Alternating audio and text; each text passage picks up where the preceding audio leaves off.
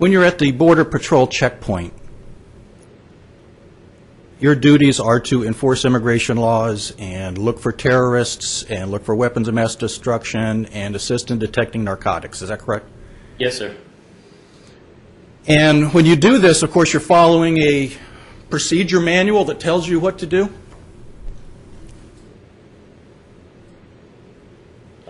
Following policy, sir.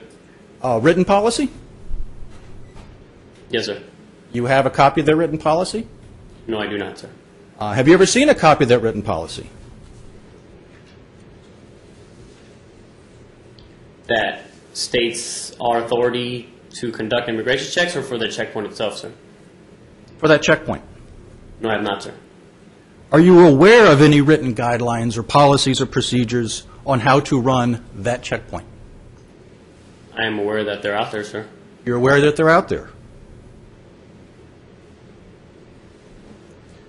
Let me get this straight. You're testifying right now that you are aware that there are written guidelines and procedures for this checkpoint?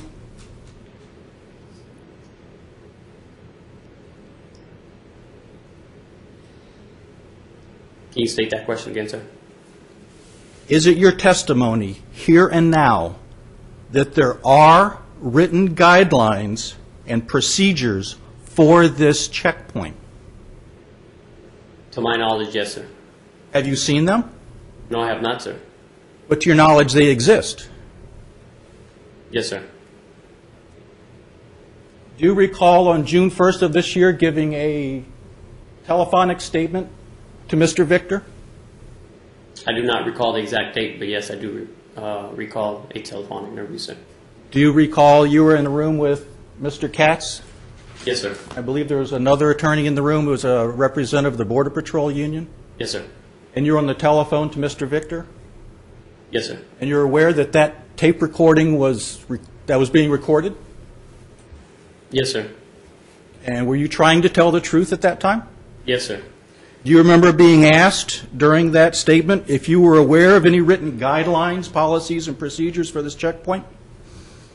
Do I remember that specific question, sir? Yes, sir. No, sir. Do you remember saying that you were not aware of any written guidelines, policies, or procedures? No, sir. Would it help to refresh your memory if you heard a tape playing of your voice? Yes, sir. Your Honor, if I may.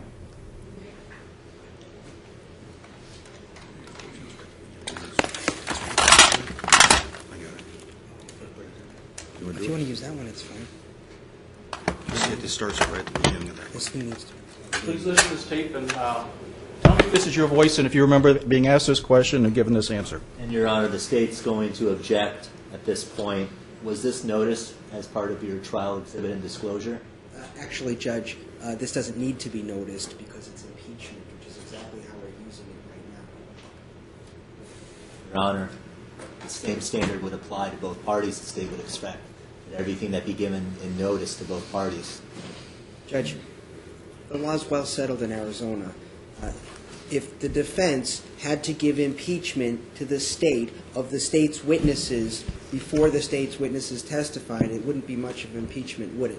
We're simply disclosing the audio tape of the interview that the State's witness, where the State's counsel was present throughout the entire interview. Your Honor, I have no understanding what possibly could be the objection to this. Your Honor, may I have a moment? You may.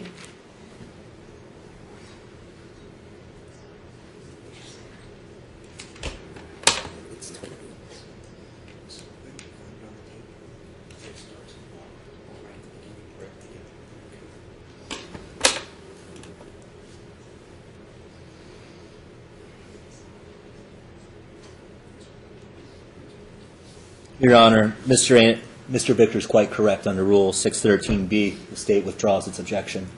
You may proceed.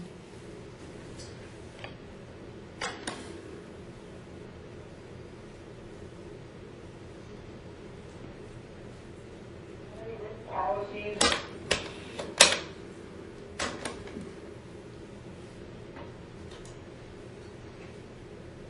Just ask this question. Do you have any written policies, procedures, or guidelines on how the operation of that particular checkpoint is to be conducted? No, I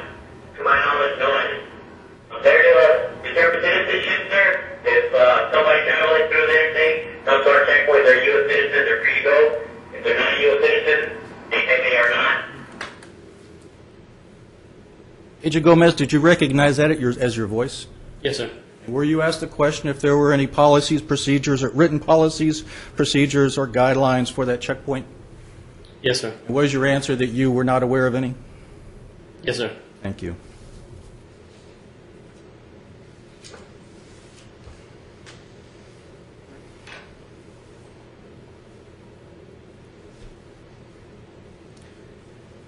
To have your testimony correct that when people pull up and you ask them if you're a U.S. citizen and whether they answer yes or no, then they're on their way?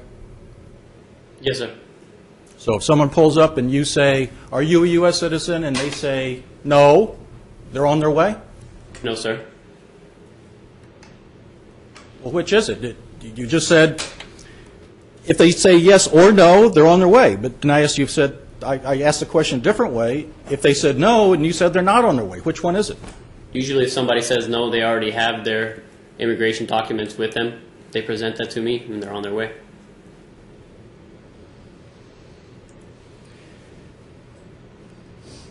And do I have your testimony correct that if you are unable to determine citizenship at the checkpoint, that you usually try to get them to go to secondary?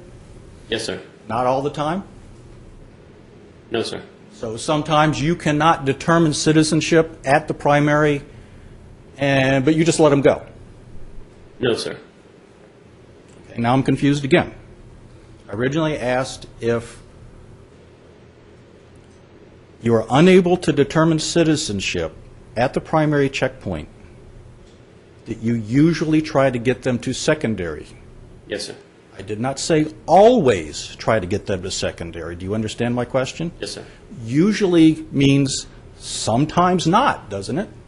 Yes, sir. So is it fair to say that sometimes, if you are unable to determine citizenship at the primary checkpoint, that you let them go anyway? No, sir.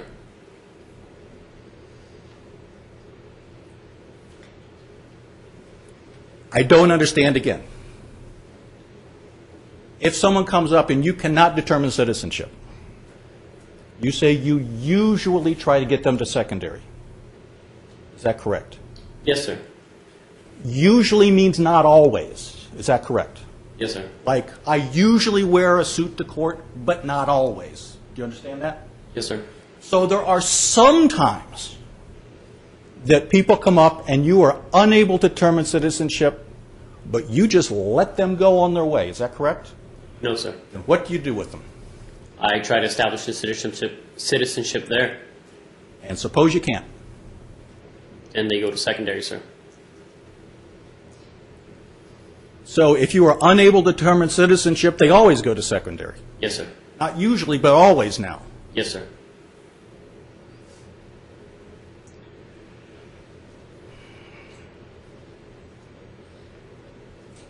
Mr. Anderson was sent to secondary inspection because of the dog alert. Is that correct? It was a combination of both immigration and the canine alert, sir. Okay.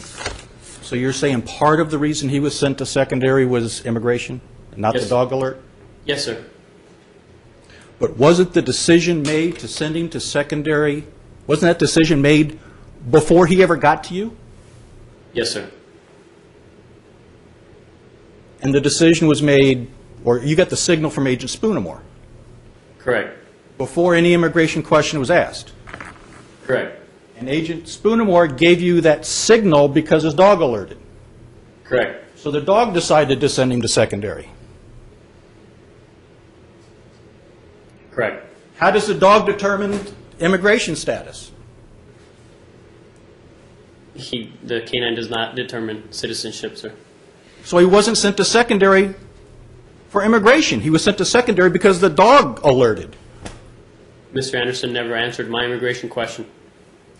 But the decision that he was going to secondary had already been made, correct? Correct. He could have pulled up to that primary checkpoint with a passport in his hand, and he was still going to secondary. Is that correct? Correct. Is there any better documentation of U.S. citizenship than a U.S. passport? No, sir. So it didn't matter what he said, he was going to secondary. Yes, sir. Because the dog said so.